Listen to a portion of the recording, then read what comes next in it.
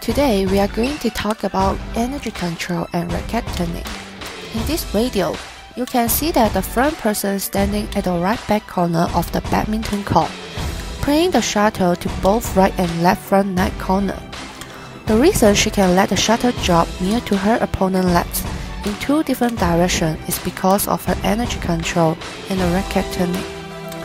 Firstly, before hitting the shuttle, stands parallel to the shuttle traveling direction, same as playing clean and smash shot.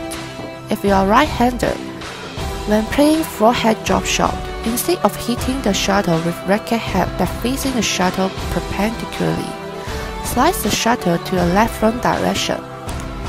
Instead of slicing the shuttle with your entire body energy, slice the shuttle with the shuttle traveling energy and your body turning energy. Let the shuttle drop near the floor net.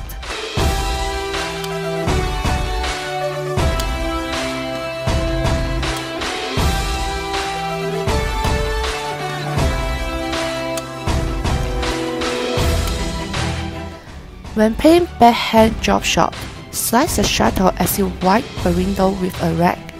The energy you use while playing backhand is same as playing forehand.